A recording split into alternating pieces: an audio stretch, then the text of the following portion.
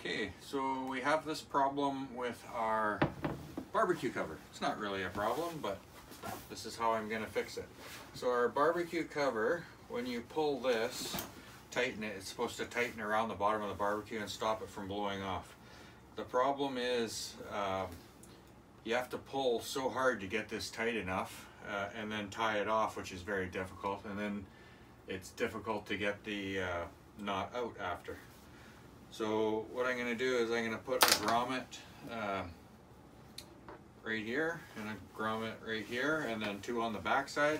Then I'm going to attach a bungee cord using a hog ring to one side with a hooks on the other side, so that we can simply just run the bungee cord underneath it and make life simpler. So let's see how this works. And we don't want to lose that cover. I forget how much it costs. Yeah, we've lost them in the past. So. Yeah, and that one, you know, they're not cheap. Yeah. So, okay. So now you got all your stuff here that you need? Well, I don't know what I did with the tool I just had. Here it is. Oh. So this is a cutter. We're going to cut a hole. Right through the, oh my gosh, I can't watch. That's done. Oh, nice. And then we're gonna take our, what's this called? Our base, put it down, and then we put the grommet on there. And then we put this through the grommet. And we put the top on, like so.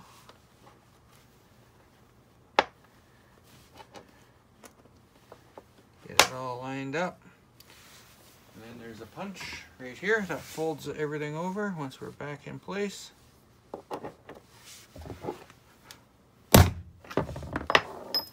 Done.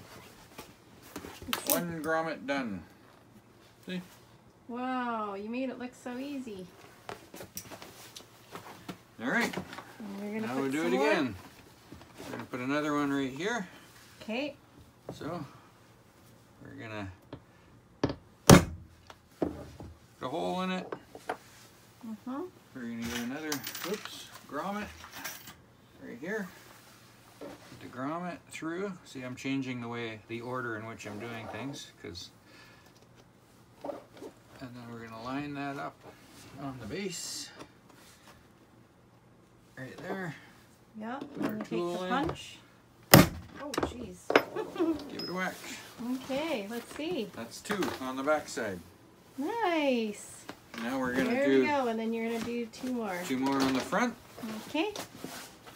But the way I got to do this now, so that they line up, is I just put these seams together. See that? The seam from this is the back that we just did, and now I've got the seam from the front. And my tool. Oops, had it upside down. My tool there. Same spot. That's done. Another grommet.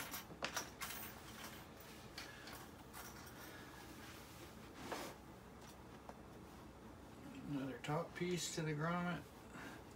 Put it all on the base plate. Put that in. Done.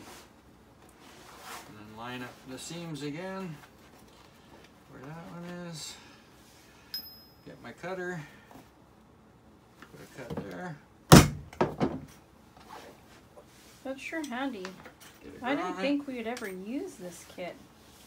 Yeah. It's been sitting in the shed for I don't know how long. I bought this kit from Princess Auto because I had to have it about 15 years ago. This is the first time I've used it. 15 years ago? Yeah. Came in handy for the barbecue cover. And my wife asked me to throw it in the garbage so many times, and I said, but we might need it. And here we are.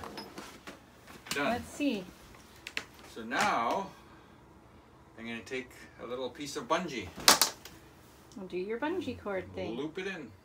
Okay, so now I'm going to attach my bungee cord to the back side. So, because I don't want to bungee cord with two hooks on it, because what seems to always happen is that we when we take the barbecue cover off or whatever, you'll lose the bungee cord because it just comes unhooked. So we're going to secure it with hog rings to the back, and then we'll cut it, and then we'll melt it, and then I'll put a hook on the so it hooks to the front. Okay. Okay, so I got my hog ring ready to go. Yeah. I'm just gonna need Jennifer to operate the hog ring, and I'll stretch this out. Okay, and then I'll put like. And then I'll tell you when to squeeze. Okay. Got one hog ring. I'm gonna put a second one in now. So a hog ring is just a stainless steel crimp, basically, that holds this in place.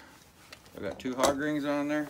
Now I got to measure the length that I need Around the barbecue? around the barbecue and throw a hook on. Okay, cool. Okay, here's the finished product. We got our little bungees secured on there on the back side. Normally I would use stainless steel hooks, but we seem to have run out and not realized it, so when I get more I'll just simply change them out. These will be good enough for the meantime for our experiment to see that it works. So let's try it.